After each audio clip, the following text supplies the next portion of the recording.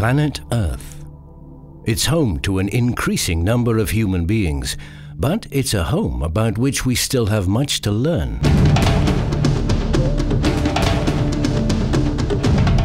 We have barely scratched the surface, so it's high time to dig a little deeper.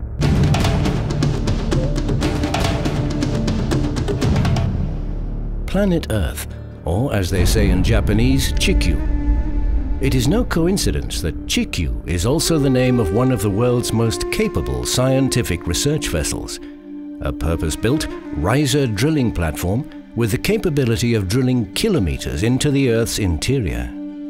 Chikyu is a good friend of the scientific community, particularly those interested in furthering our understanding of tectonic plates and in unlocking the secrets of some of the Earth's most remote and unexpected biospheres.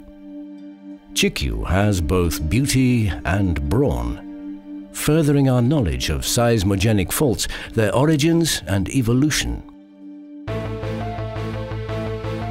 The Geophysical Resolution is another IODP drilling vessel, a workhorse with different technology and more hours on her, but with the same goal of serving an international community of scientists seeking to explore the Earth's inner workings.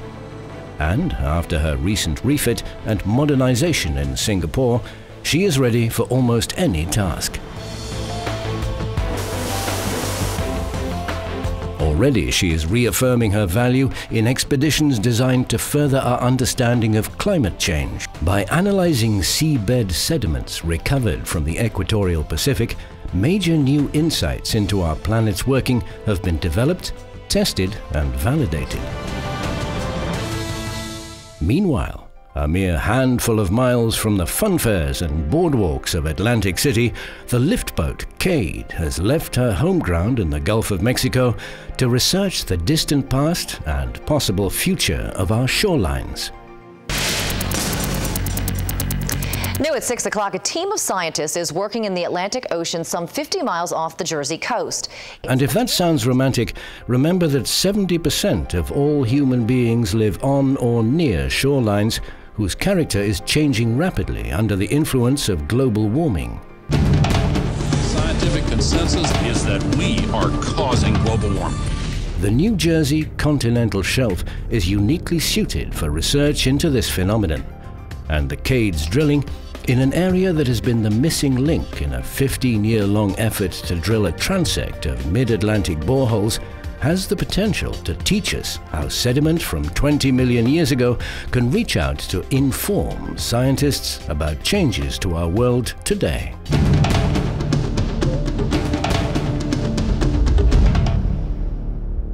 In 2009, IODP was involved in more expeditions than ever before.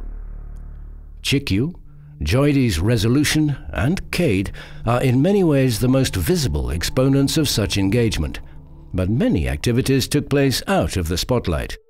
The public profile of IODP has been challenged by the need to connect the research we do with all the reasons we do it. From unlocking microscopic secrets of the Earth to nurturing an interest in geosciences in present and future leaders of society. High-level science and the general public are, after all, traditionally not the happiest of bedfellows.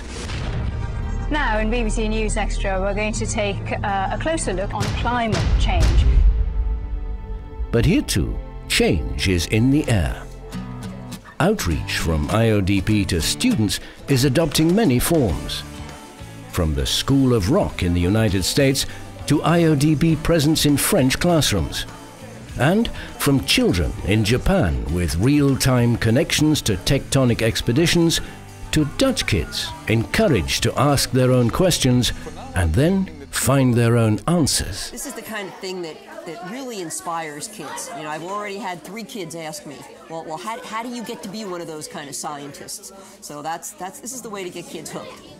And so it is not only the scientific community that is increasingly involved in IODP's work, it is also the future inhabitants of our planet.